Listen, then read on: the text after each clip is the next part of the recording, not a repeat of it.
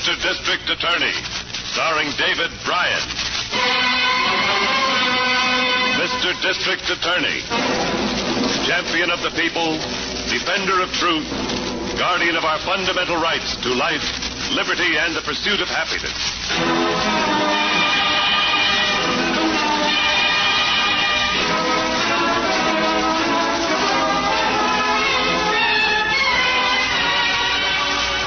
And it shall be my duty as district attorney not only to prosecute to the limit of the law all persons accused of crimes perpetrated within this county, but to defend with equal vigor the rights and privileges of all its citizens.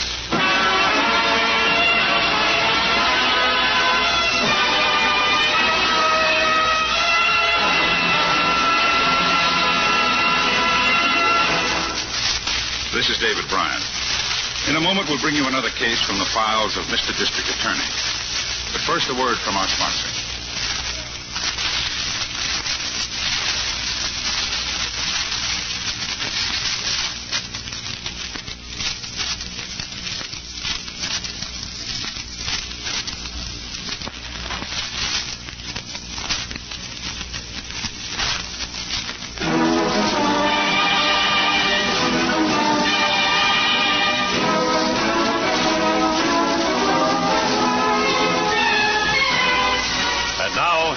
Star David Bryan as Paul Garrett, Mr. District Attorney.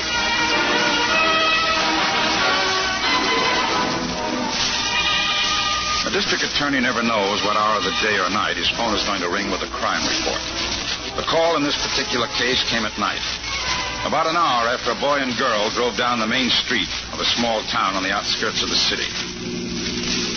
That car still behind us? No, he kept right on the highway. What's he so jumpy about? The way he was tagging us, I thought it might be a police car. You are getting chicken, ain't you, Chuck? I just ain't looking for a trip back to the reform school, that's all. Oh, stop worrying. No one even knows this car's stolen yet. That's what you said. Well, how can it be? You saw the owner going to the movies. It wasn't more than an hour ago. He couldn't be out yet. Okay, Ruby, okay. Fine joyride. Can't even stop to eat or go dancing or anything. Ain't got any money.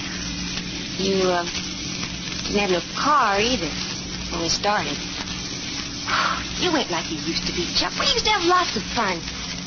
Until you turned chicken. Don't you go calling me that. I ain't got a gun, that's all. I got one, Chuck. Right here in my purse. Where'd you get that? Lifted it for my old man. There's a grocery store at the hip. See the sign? I see it. Can't have fun without any money. But it's almost 10 o'clock. The place must be closed. If it was closed, the sign wouldn't be lit. Gonna stop or ain't you? Sure, I'm gonna stop. See? Storekeeper's still in there. No customers can see through the window. Counting up money from the cash register. Ought to be a lot of it, Chuck. Saturday night. Stay here. Keep the motor running. Give me the gun. I want to come in with you. You what? Let me come, Chuck. I can handle the gun. You're crazy. Suppose he's got a gun, too. Always an old man. He'd be scared stiff. Chuck, let me. Well, you better not get rattled. Look who's talking. You're coming or ain't you? All right, but be careful. I always wanted to do something like this.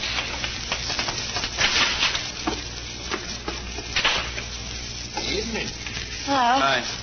I'm just getting ready to close. There's your car pulled up outside. Rode it with my wife coming to get me. What can you do for me? Just hand over that money account. Now, why don't you youngsters just run along before you get into trouble? We ain't running any place, mister. Now, you just get... Where'd you get that gun? I made it out of old bottle tops, stupid. Turn around. Put your hands up and stand there against those bottles. Get the money, Chuck. You're going to be sorry about this when you see the inside of the jail. Thanks for telling us. Because here's something you're going to be sorry about right now. Ruby, why did you do it? I wanted to. Oh, come on. We got to get out of here. Oh, boss, look out for that broken glass. You're afraid, ain't you, Chuck? I'm looking back at it. Let's go.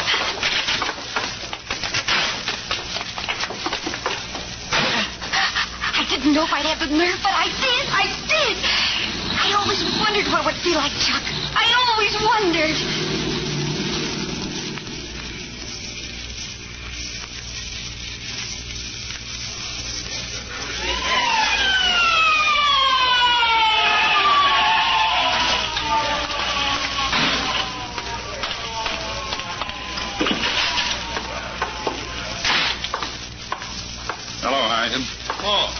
Chief. Sorry I had to spoil your party, but I thought... Oh, that's what I get paid for. What's that smell? Salad oil dressing with garlic. Victim fell against the display when he was shot. Broke quite a few bottles. Is he the owner of the store? Yeah. Name's Malcolm Barnes. Wife found him just like he is, just before 10 p.m.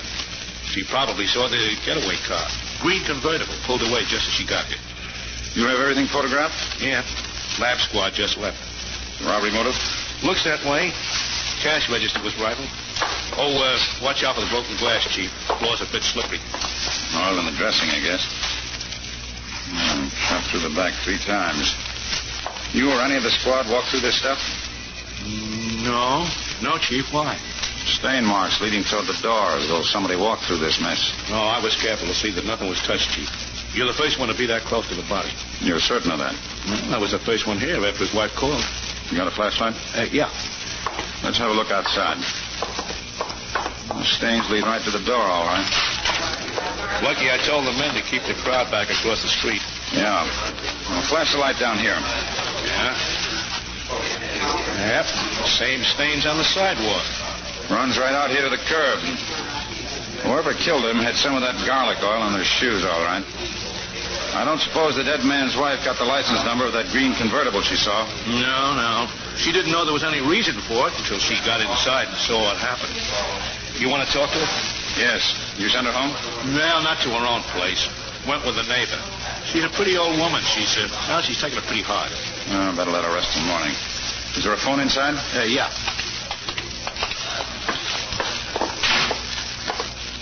There you are. Pay station on the wall there. I'll wait out my car.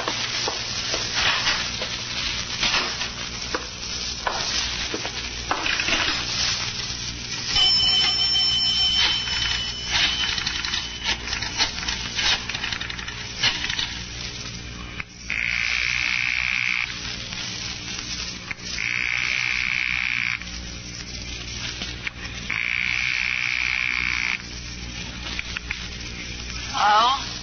Miss Miller? Yeah? This is Mr. Garrett.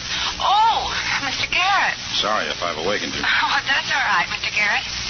It isn't our time to call, though. It's after midnight. Well, I am sorry, but I'm out near the county line. It'll take me some while to get into the office, and I need somebody there to handle some reports I'll be asking for. Oh, I see. You'd like me to go into the office? If it isn't too much of an imposition. Not at all. Well, I should be in about an hour or so. Yes, sir, I'll be there.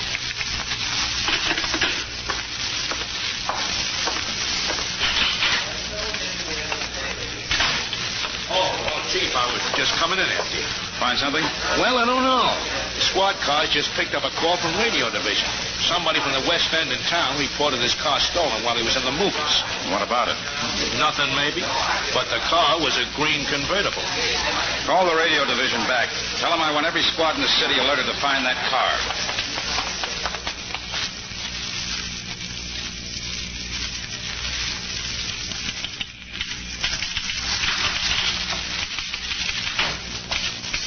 Hi, Miss Miller. No, Mr. Garrett's been waiting for you. And what time is it? 3:20 a.m. Boy, my feet. Now, that's the life of a DA's assistant for you. We never sleep. On behalf of stenographers, accept my sympathy. Got anything on that car yet? No? Yes, Mr. Garrett? Have you heard from Harrington yet? He just came in. Be right in, Chief. He's hot tonight.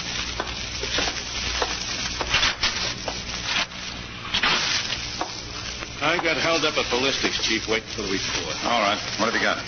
Well, the gun was a .38 caliber police special. That's good timing to do us much good. You speak to the owner of the stolen car? Yeah. His story is straight enough. Left the car, went to a movie. Alone? Yeah, but he had his ticket stub. Knew what the picture was all about. When he came out, he stopped for a hamburger, went to his car, and found it missing. You checking for a record? Yep, nothing on him. Carpenter, good job, works steady. Uh-huh. Well, better take the ballistics report down to gun records. See if they can come up with anything. All right. Excuse me. Yes, Miss Miller? There's a Sergeant Corbett from the 12th Precinct on the line. They found that stolen car. Put him on. Hello, Corbett. I've got that car, Mr. Garrett. Did you get the driver, too? No, sir. We found it abandoned. Where? On the west end, about half a mile from the theater it was stolen from. Half mile. Any way of telling how far it was driven? No, sir. Anything to indicate it might have been used for that killing out near the county line? Only what you told us to watch out for, sir. There are a few light oil stains on the floor mat. Not motor oil either. It doesn't smell of garlic. That's what I wanted, Corbett. What's your location? 7th Roxbury Terrace. I'll be there in 10 minutes. Sounds good. It is. Come on.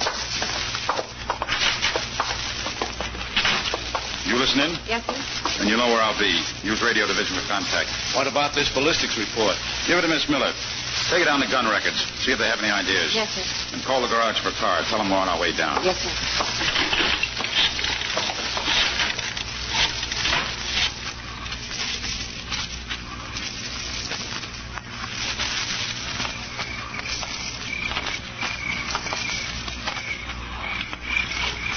This is the car, just as we found it, Mr. Garrett.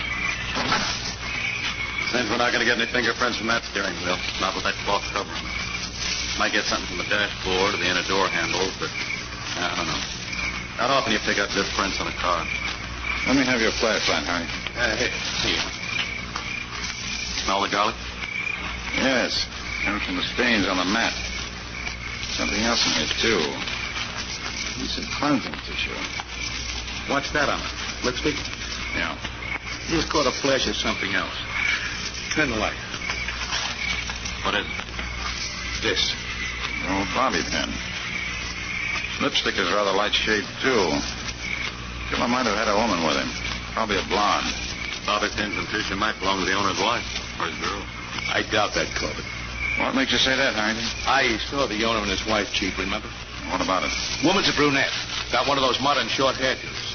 Not enough hair left to use a bobby pin. Whoever killed that storekeeper may wind up with a short haircut, too. I don't get you, Mr. Garrett. Step out before they go to the chair.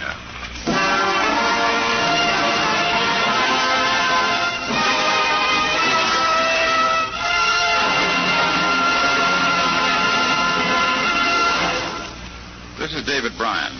Before we continue with Mr. District Attorney in the case of the Joyride murder, here's an important message I'd like you to hear.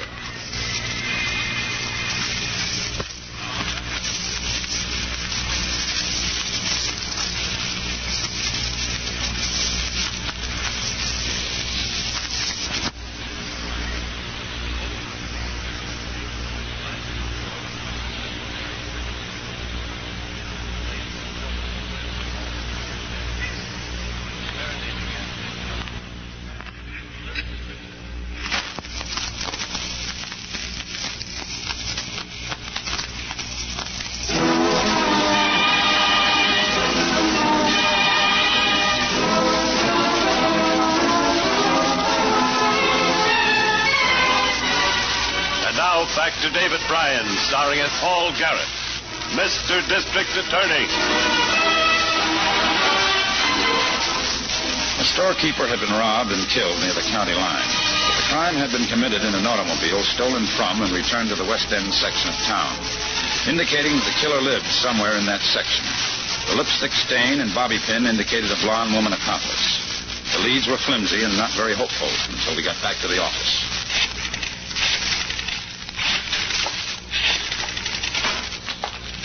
Oh, Mr. Garrett, I was just trying to reach you through radio division. Something come up? That ballistics report you told me to take down to gun records? Yes. Well, Donnie Manuelo just called from down there. Came across something he thought you might want to look into. What? Well, I've got it written down here. A man named Jim Hammer filed a report with Central Division last night just before midnight. Said a gun had been stolen from his house. What caliber? Same as a murder weapon. 38 police special. That could be something, Chief. Yes, Harrington. Did this Jim Hammer have his gun registered? Yes, here's the serial number and his permit number. Well, where does he live? Over in the West End. That ties in with the stolen car. It certainly does. You'd better get downstairs, Harrington. Check this Hammer for a record. I already did that, Mr. Garrett. Well, good work, Miss Miller. We have nothing on him. Not in the criminal file. But there's something in the special police record. You mean he's a cop? Night watchman at the Penny Aircraft Plant. As a matter of fact, he told Central Division he found the gun missing when he was getting ready to go to work last night. Couldn't find it in the drawer he usually keeps it in. What time is it now? Almost 11 a.m., Chief. Hammer ought to be home from work by now. You get his address? Yes. 214 West Spruce. Good. You can go home now and get some sleep. Well, I'm not tired if you need me. If I do, I'll call you back again. And thank you very much for what you've done. Anytime, Mr. Garrett. Let's get downstairs before they send that car back to the garage, Harrington.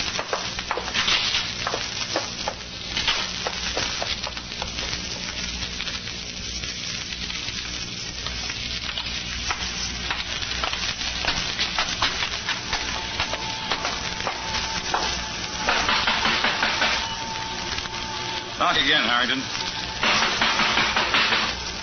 There's somebody home, all right. There's a vacuum cleaner going in there. Probably can't hear you. Lean over the rail, rap on the window. Okay.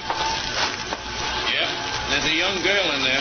Got a towel wrapped around her head, cleaning up. Oh, miss. Hey, miss. That did it.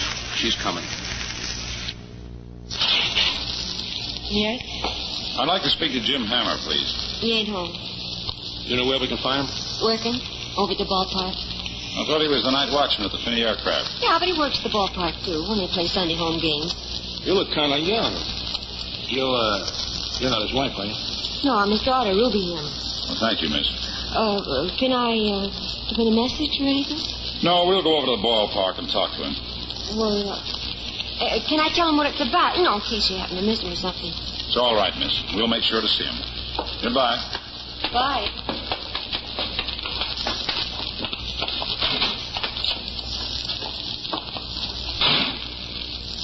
Well, what do you think, Chief? I'll know better when Hammer tells us about that stolen gun. If it was stolen.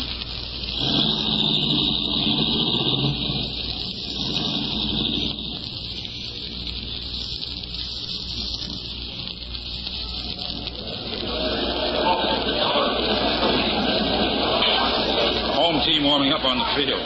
They need it. The home team always does. What section did they say Hammer was on? Grandstand B, just up ahead. Oh, there's a man in uniform now. Hey, officers. Yeah? Like to talk to you for a minute. Your name, Jim Hammer? Yeah. I'm Paul Garrett, district attorney. Oh, well, where you sit, Mr. Garrett, I'll get you some cushions. We're not here to see the game, Hammer. This is business. I understand you had a gun stolen from your home last night. Oh, that.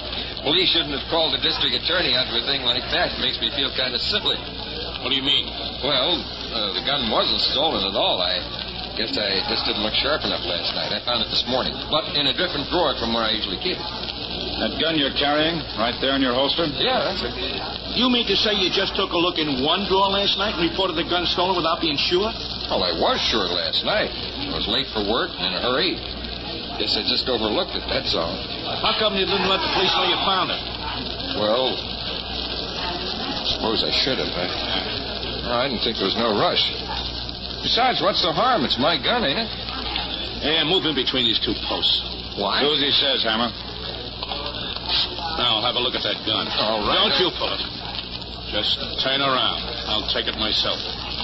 Okay. Yeah. When did you fire this gun last, Hammer? I can't even remember the last time. I ain't had any call to fire. No, huh? Yeah. Smell this, Chief. It's been used all right. Not too long ago. You're crazy, I tell you. I ain't fired that gun in months. Somebody has. Replaced the cartridges, but didn't clean it. You'd better come with us, Hammer. Come with you? Where? To the county building, until we check on a few things. Check on what?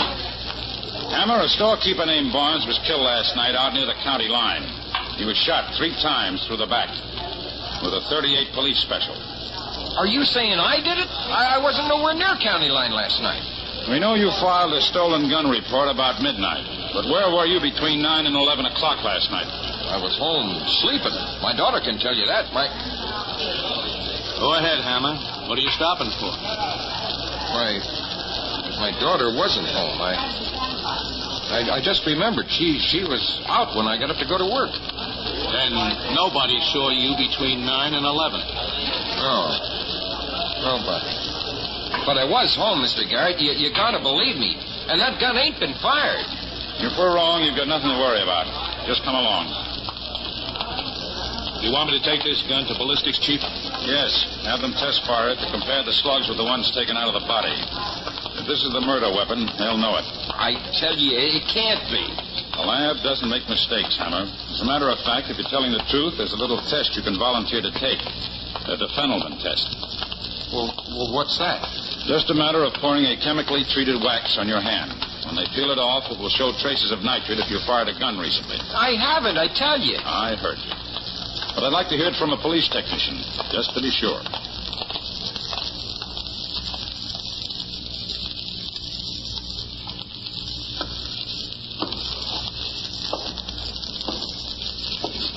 No point in wearing yourself out, Hammer. Might as well sit down. How can I sit down? What are you keeping me for? You heard what the lab man said. My hands are clean. Was it no nitrate on them? If we get a negative report on your gun when Harrington comes in, you can go. Here he is now. All right. Tell him. Tell him so I can get out of here, will you? What I'm going to tell him isn't going to get you out of here, Hammer. They're the comparative photo blows of the slugs, Chief. What are you saying? In plain English, your gun's been identified as the murder weapon, Mr. Hammer. That's a lie. You weren't in bed sleeping at 10 o'clock last night. You were cruising around County Line in a stolen car, and there was a woman with you. That ain't so, Mr. Garrett. I swear it ain't so. You'd better tell us the truth, Hammer, because we'll check out every statement you make. Do you go around with a blonde woman? The only blonde woman I ever went around with was my wife, and she died 6 years ago. That gun was missing from my house last night, then. It must have been. Somebody must have taken it, then put it back again. Oh, sure. Come outside a minute, Harrington.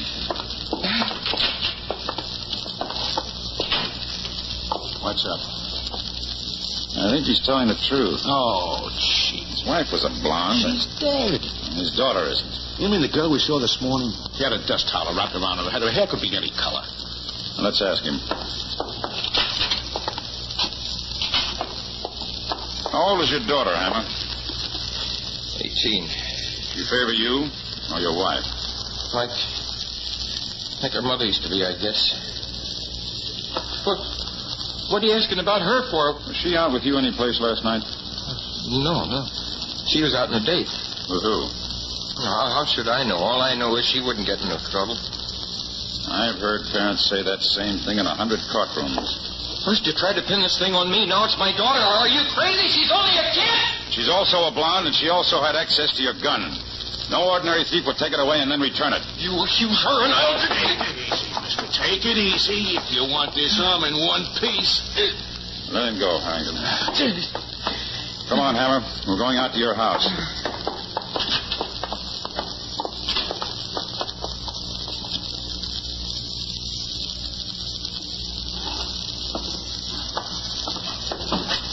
Chief. Come here a minute. What? High-heel shoes in the closet here. Oil stain on them. Little of that garlic smell, too. Oh, I found this in the pocket of the girl's coat. Amusement park picture of her with some boy. Let me see that picture. Why, what's the matter? Don't you remember this boy, Harrington? Yeah, sure. We sent him to reform school 3 years ago. Chuck Allenby, grand theft auto. My daughter wouldn't go out with anybody like that. Oh, of course not, Hammer. She just got a habit of posing for pictures with people she wouldn't go out with. Almost midnight. I ought to be going to the aircraft. Not tonight, Hammer. Put all the lights out, Harrington. We'll wait for Miss Hammer to come home.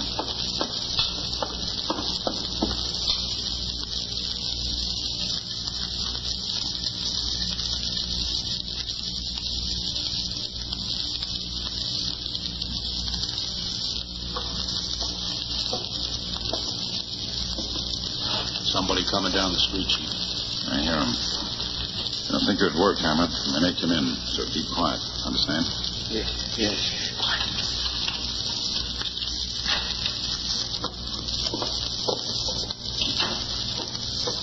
I can't see nothing, Ruby. How about a light? You ain't standing long enough to leave minute. They had all you weapons today. Well, what do they do now? What's the good of having when he ain't gonna spend it? Well, can't you wait a while? I ain't even got a job. I start spending money, people are going to wonder where I got it. All right, but I ain't waiting. and go out with somebody else. Somebody who's got a car every night. They're waiting to say they get one. Ruby, shut up. Who's that? Come here. Let go of that door, Chuck. No more. Hey, who are these guys? What are you home for? They're after him, the thief. Quiet, Hammer. I didn't do nothing. Let me go. Hold still. Yeah, quite a roll of bills for a boy who isn't working. I found it. Where, Chuck? In a cash register out near the county line after you killed the storekeeper? So that's why you wanted my father's gun. What? To tell him, Ruby. If he had my gun, tell him. Last night, he wanted to borrow it. Just for fun, he said. Then he stole a car and he made me go with him out to county line. I didn't know what he was going to do. She's lying. I didn't shoot him. She did. She's only a little girl. You can prove he did it, Mr. Garrett. Give him the same test you gave me on his hands. Give it to both of them. What kind of test? They pour wax on your hands, honey. It can tell if you fired a gun. Ruby. Went into her father's bedroom. Bring it in, Harrington. I can't find it. If you're looking for your father's gun, you'll see it later, Ruby. Down at police headquarters. I didn't mean it. I didn't want to hurt anybody. I got scared when he came at me. Better think that over before you tell it to a jury, Ruby. Or they'll have a hard time figuring how a man got shot in the back. All right, Harrington. Let's get him downtown.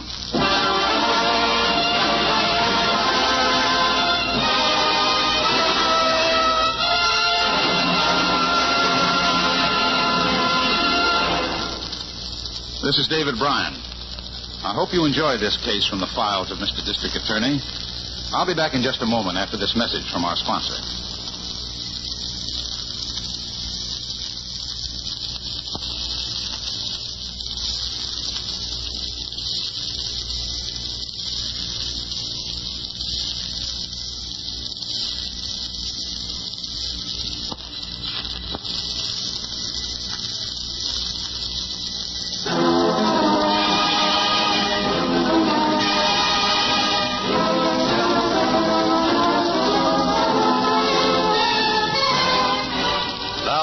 The star of Mr. District Attorney, David Bryan, with a word about the program you have just heard. You probably remember the case very well. Chuck Allenby turned state witness and made a full confession. He is now serving a life term. Ruby Hammer was convicted of murder in the first degree and is serving a life sentence. Now, this is David Bryan inviting you to join us when we present our next case based on the facts of crime from the file of Mr. District Attorney. Mr. District Attorney was originated by Phillips H. Lord.